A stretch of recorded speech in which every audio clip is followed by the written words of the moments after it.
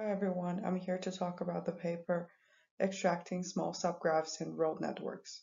This is a joint work with Sara Ahmadian, Sreenivas Gollapudi, Gregory Hutchins, Kostas Kollias. So the problem we consider in this paper is as follows. We're given a graph with vertices and edges and a set of point of interest, which is a subset of vertices. We're also given k different types of constraints. You can think of each constraint corresponding to a type of transportation. For example, the set of feasible edges for a car may not necessarily be feasible for a bike or a pedestrian. We let Pij denotes the set of feasible path for point of interest pair I and constraint j.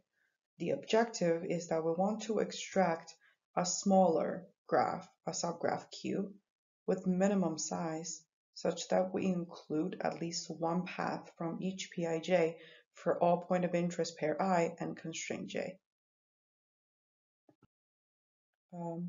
We consider two versions of the problem, that which we call the subgraph extraction problem and then the common tree subgraph problem.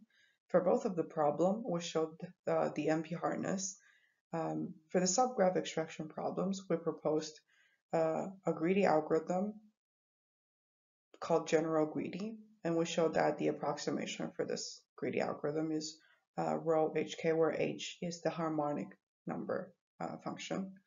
For the common spanning subgraph problem, we proposed another alternative greedy approach, which we called connectivity greedy, and showed that the approximation is log n log k, where n is the number of vertices and k is the number of constraints. We then tested the general greedy algorithm using synthetic data and also real-life traffic data from New York and Tokyo.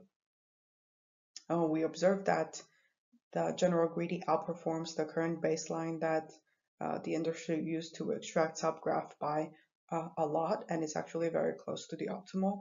In addition, the guarantee we get from the experiment is way much better than the theoretical worst case guarantees as well.